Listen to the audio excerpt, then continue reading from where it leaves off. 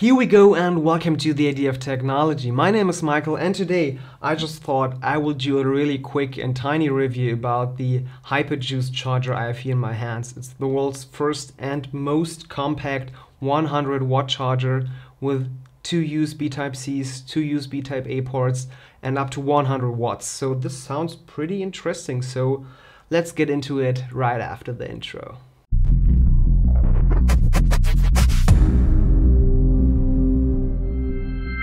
But first, now let's get started why this is so special and why just doing a review about it.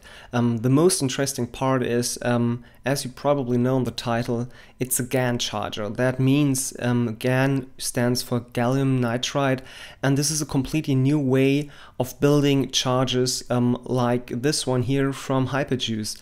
It's now made of gallium nitride inside as a semiconductor, despite the fact that most normal chargers you can find at the moment out there are just normally made with silicon. And with gallium nitride now we have half the size compared to a silicon charger. It's way more efficient, it keeps cooler, and at the same time you have more flexibility. That means you get smaller chargers in the future with way more power and way more efficient outlets. And 100 watts in this size is just really impressive. That means you really can charge your 16-inch MacBook Pro with this at full speed without any hesitation, and the charger is just way smaller than your normal MacBook Pro charger you would normally get with your Apple product. And on the other side, it runs more efficient and way more cooler, so this is also just a big bonus. And you're not only getting one USB Type-C port, you're getting two, and also just two USB Type-A's. Just to mention, when we talk about the Type-C's, they each for themselves can put out 100 watts, power delivery 3.0, but on the other side the USB Type-A's can deliver quick charge 3.0 as well with 18 watts, but you just need to keep in mind it's not something that you have some Huawei, Oppo or Samsung or some other charging protocols. You are completely sticking with quick charge 3.0 and power delivery 3.0, so there's no other opportunity to quick charge your mobile phone. But when you look on the notebook, tablet side, you can go up to 100 watts, and if you're just sticking 2, 3 or 4 devices into this little charger, the complete overall output will be just limited to 100 watts.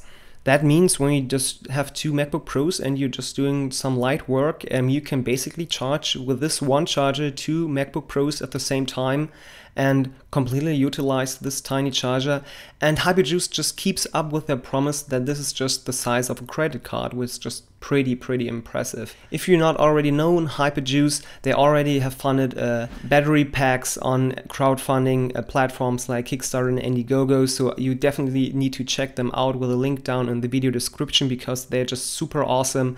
And I really love the idea what they're doing, and they're really pushing the technology we currently have. And at the moment, just every normal notebook or tablet is just shipping with silicon chargers, and I think gallium nitride will be the future of charging.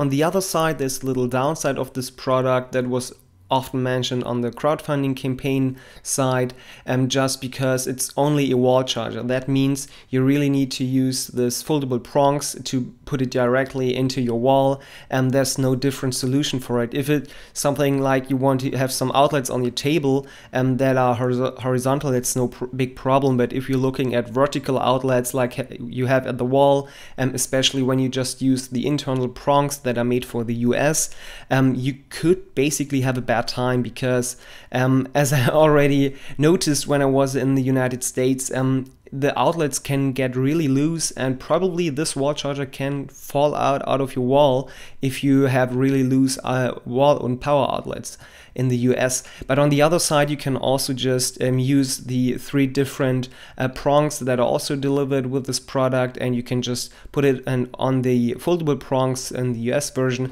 and then you can just use it in the UK, Europe or whatever you want to go. If we look at the current state of all the crowdfunding campaigns all around gallium nitride chargers, it gets really messed up. If you look at Kickstarter or Indiegogo, there are so many different chargers already crowdfunding and funding really successful, but I would admit that HyperJuice was just the very first one with this small footprint, as well as 100 watts and pretty decent I/O on this side. So you can really say this is the very first 100 watt charger within this size and with this power. So this is just really impressive. Why I also covered this product is really easy.